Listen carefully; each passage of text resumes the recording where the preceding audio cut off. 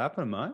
Oh, it's been a little while. It's been a little while, mate. So, yeah, we've apologies, guys, for being a little bit absent lately. We've just got life commitments, you know. We don't get paid for this.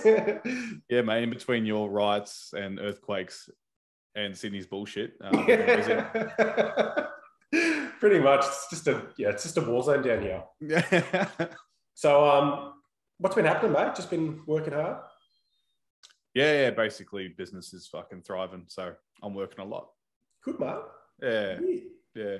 Awesome. All right, so we want to cover a few topics today. We want to smash through these. There's a lot happening and a lot that has happened. So we're not going to delve into too much that we've missed over the last few weeks. Yeah, that's right. But we do want to put forward some thoughts post Devon versus Thor fight. Look, I feel like a lot of us are on the same page. We didn't think Devon was going to win. Yeah. I mean, a guy who's come in with 5 weeks training or preparation for a fight against someone larger than him in frame with 18 months worth of training. Exactly. I mean, you do the math. So Devon saw it as a good opportunity, as something on his bucket list. He's came, he's had fun, he's ticked it off, probably got a decent paycheck from it. Oh, yeah. And it's opened up new doors, no doubt, and it will in the future. So props to Devon for stepping up. He's just that guy that'll never turn down anything, really. Yeah, basically. That's what he said in the past, too. Yeah. It's awesome. So, good on him anyway. Like, big cheers to Devon for taking that on. Yeah. So with that in mind, what should Devon be doing now? He's said that he wants to remain in the fighting game to some level, whether it's fighting or just training or remaining active, whatever. Okay, so he's considering it as a hobby, is what he's saying. Okay. Yep. So, I mean, as an arm wrestler, we're arm wrestlers. We want to see him back in arm wrestling full time. Yeah. Obviously, before this match, we saw him in a dominant performance against Michael Todd. And since then, you know, we've kind of heard a lot of rumors. Is Devon next for Levan? Who do we want to see Devon against next? Because really that match showed who was number one in North America. Yeah. So, you know, based on recent credentials, Devon is the man to beat in North America. So by default, a match against one of the best Eastern Europeans makes sense to me. But a lot of people. And it's incredibly marketable as well. Of course. So there's a lot of opportunity from that match. Yeah. And we have seen the first stage of top 8, Levan, dominant against Dave Chafee. Yeah. Shut off all avenues. Is that a match that needs to happen next? Or is it something that could be in the works in the future? What do you think? It'd definitely be in the works for the future. I mean, I think Levan still has commitments to completing top 8 and winning that. Yep. With Devon, he needs to get back into his proper arm wrestling form. Yeah. I mean, he needs to put it on a few kegs after what he's lost. Yeah. I mean, yeah. Do you recall what weight he was walking into Michael Todd's match? 270 to 290, do you reckon? I think he was 146 kilos. 146 kilos. Oh, really? So he was well over 315 pounds. Maybe. don't quote me on that. This is just rough memory. I imagine he was around the 300-pound mark, give or take. Yeah. The biggest we've seen Devon. I know for a fact he was heavier than Michael Todd. I believe. And he kept his weight a secret. He did. He did. Look, I would love to see Devon versus Levan next, as would a lot of people. There's rumors that he'll need a good 6 months to a year to train for it, to get his pancake caloric intake in. So I'm excited regardless. I think Devon is one of the last people on earth besides Vitali that could really do something. And of course, someone else who we'll talk about soon, just based on some news that's come up. Yeah. What about Michael Todd? Do you still think he has a chance? Stylistically, yes. Based on his performance against Devon, no. Okay. Do you reckon Devon and Michael Todd were a bad matchup in terms of styles? And do you think Levan and Michael Todd is a good matchup in terms of Michael possibly breaking through Levan's wrist? So prior to Michael Todd and Devon's match that they had a few months back. I thought Michael Todd would be a better match stylistically for Levan. Mm-hmm. And I did think that Michael would do better against Devon than he did, but Devon clearly showed he was dominant that day. Yeah. Post that match, I really do think that Devon is the man for Levan stylistically. But at the end of the day, you really can't rule out Michael Todd. We do know in the last few weeks, he's come out with some news pretty much saying that he's going to experiment with his body and put on a lot of weight. Yeah. maybe follow the Levan diet. We don't know. He's putting forth some ideas which, would indicate that he's going pretty hard, or he's going to go pretty hard in the next 6 months. Yeah. So and you know what? Good on him for saying that. And that's what's probably required too of him. And Levan's not normal. No. But that's what I love is the fact that Michael's been transparent here, and he's going to show us his journey along the way. And look, we may very well see a Michael Todd that we've never seen before, that could have just destroyed the Devon, which we recently saw beat Michael. So look, anything can happen in 6 to 12 months. On any given day, it doesn't matter who the favorite is. Things can change in a short amount of time. So that's the beauty of arm wrestling, man. Yeah. You know what? And losses fuel progression. So yep. I think it's awesome. For sure. So quickly moving on to Levan. We know he's got some professional development happening in his career outside of arm wrestling. There's some rumors that he's going to be in a film. He's going to be doing a few things here and there in the spotlight. So I'm really excited to see that. I did see he posted a photo on his Instagram story at what looked like a Got Talent studio with like the buzzers and everything in the background. Oh, for real? So I think he was there with the Georgian strongman. Is it Constantino? Not sure. Yeah. Not sure. I'll have to double check his name. He's the number 1 strongman in Georgia. Okay. So yeah, he was there with him in a studio, which looked like something out of Got Talent. So I'm interested to see what's going on there and what will come of that. Yeah, we'll have to keep up to date with that. But specifically into arm wrestling, there's a few people I want to see Levan face, and it's either Devon or Michael Todd, whoever's best fitted, given a time frame. Whether it's Devon or Michael in 6 to 12 months who have taken on this new pancake diet or whatever. We're probably going to see a Vitali versus Levan rematch based on the structure of top 8 and the likelihood of them facing again.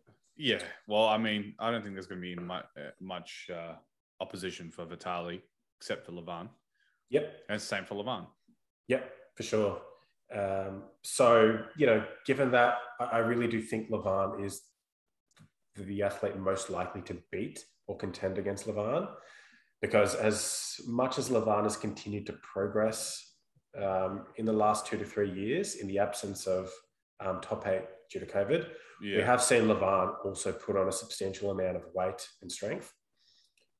So yeah, with that in mind, I would love to see Vitali against Levan next.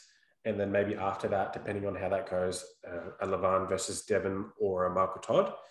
But there's one other figure, and I don't know what this means based on the video, but essentially there was a competition in Europe, I believe in Russia, held yesterday. Yeah. Igor Mazarenko was there, and so was Denis Zaplenkov. Since then, PAL and Armbets has released some stories and posts on their Instagram about an interview they did with Denis and whether or not what his plans were in the next 12 months to compete. Based on what PAL has said in the statement released, in the next 12 months, Denis will be ready for war and potentially against Levan. Now, because I'm yet to see this interview with English subtitles, I can't tell you much more than that. Yeah. I don't know if it's clickbait from Armbets TV or whether or not Denis truly wants to continue in this sport at a high level. Regardless of what he should do based on his health, it still is apparently something we need to talk about. So, assuming Denis's health holds up, in the next 12 months and he dedicates himself back to that high level, do you think he should and can beat Levan? No. Simply put, no. No. Is it a case of he's past his prime or Levan is just too good? I think Dennis might need some more time than 12 months, judging by his health. He's got to take it real easy, real slow, and be cautious on how much PEDs he has to use to revert to his original form. Of course. And so that's if he even can revert to his original form. Yeah. This is all speculation at the moment. For sure. So we have seen in Dennis's absence over the last 3 years, Levan has continued to grow and get stronger and grow and grow. Yeah. 3 years is a lot of time out, especially with health-related issues. And I think Levan has clearly capitalized on that. Yeah. If we were to see a Dennis that never got sick, who was continuing to train and get stronger, I really think Dennis would still be the favorite to win right now. And we would have already seen the match between the two of them. However, in that 3 years of absence, Dennis has only, he's really put the brakes on. He's slowed down. He's focused on his health. I think it'd be mentally frustrating as well for Dennis if he does lose to Levan. The reason why is because it wasn't his choice to step out of arm wrestling, Yeah.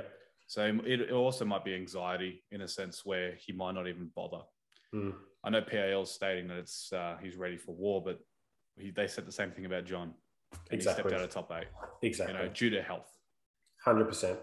So with that in mind, it's really hard to know what to think of the statements. But in the back of my mind, I always think Dennis has passed his prime. He's proven all that he has to. And I really think he should put his health first to live a long life. And in a previous interview some months ago, he did state he wanted to start a family and start looking after himself. So good. It doesn't make sense to me that 3 to 6 months later, Dennis has had such a pivotal shift in his mind to now think, okay, I'm ready to compete against the number 1 in the world after 3 months off. It just doesn't make sense to me yet. So we'll wait for the video to come out of Armbets TV, see what they have to say, see what Dennis has to say. But I really hope it's not a case of Igor pressuring Dennis into doing something he's not likely going to do or shouldn't do. Yeah, that's right. So, yeah. Alrighty. I want to talk about the GOAT now. Who's that? John Brzenk, mate. I thought you can say Ryan Bong. Of course. Yep. Oh, fuck, that was good. I'll pay that. So, all right. Semi-recently, we have seen John return to arm wrestling, took on Chance Shaw. He came out on top, proved to the world once again, he's a force to be reckoned with. There's a reason why he's a GOAT. He had to withdraw or chose to withdraw from top 8, 95 kilo, which I think was a good idea. And I'm sure you agree that he wasn't ready for it. He wasn't.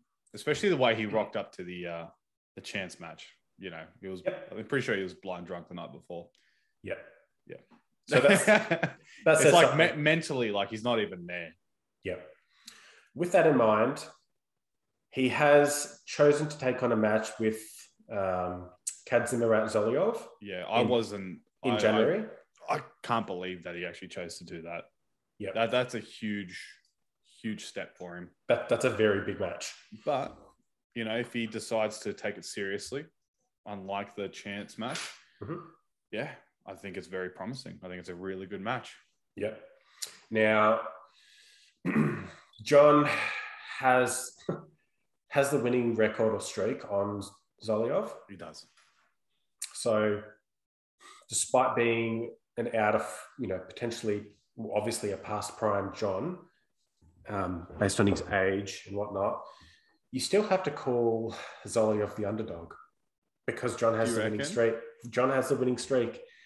And this was like 6 or 7 years ago. I know, but in my heart, I can never bet against John. I just can't. Oh, really? Unless he's taken on someone like Levan, I'll almost always bet on John. Fair enough. So if he takes this seriously, jumps on a certain diet, I think he could really make waves. One of those injectable diets. The all-you-can-inject buffet diet. Yeah. That's all right. So Look, in saying this, Zoliov recently beat Todd Hutchins, who's convincingly, who's arguably in much better shape than John. Yeah. There might be a big tide shift here that John is just out of his league now based on age, based on current forms. This is a really hard match to call. A motivated John, I still think, could win. And I would still, by principle, back John to win. Okay. But in saying that, Zoliov is looking really good and in great form to win. So, yeah. Look, Zoliov is probably the next best thing in terms of like having the greatest of all time status. Okay. He's been a champion for fucking basically all his life, right? From juniors all the way till now across every weight category or almost every weight category. He's taken down huge names. Mm-hmm. They called him the killer of monsters. Yeah. That was the nickname coined to him. And, you know, he has pins on Alexei Semerenko, Andrei Pushkar. At a lower body weight than he is right now. How many lightweights can say that? Yeah. Not many. So I'm really excited regardless. Yeah. I really think it's going to be a good match. That's if John really takes it seriously.